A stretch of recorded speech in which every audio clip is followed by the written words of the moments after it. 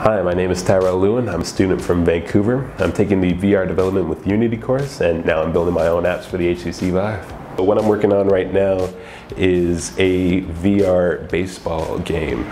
Based on the nature of the game, a lot of the focus is always around one player. So I can make you that player. I can let you hit and swing the ball. I can have you pitch.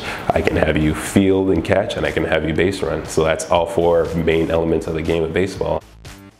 My name is Jason. I'm one of the instructors for the VR development course. The course right now is structured into 10 separate classes where we'll have small cohorts of people and we'll discuss normal Unity development. Depending on which cohort you're in, there's two different streams, one stream for basic and one stream for advanced.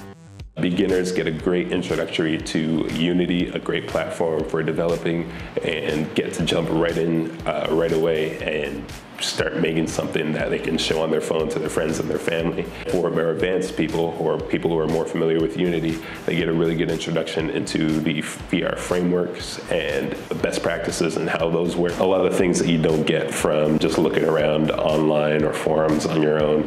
Having a teacher there like Jason, who's experienced and gone through it many times before and seen a lot of errors, it really helps in kind of guiding you along the right path and showing you a good base and framework to start with to build pretty much any VR app. For anybody who's maybe on the fence about jumping into Unity or coding or VR or the course in general, I'd say it's be one of the best decisions you ever make.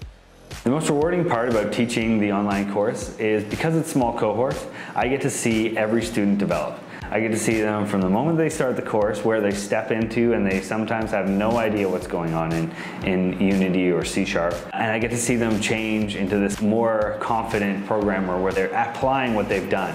And seeing that grow from that moment where they just have no idea what to expect to that confidence of I've built something is a fantastic experience.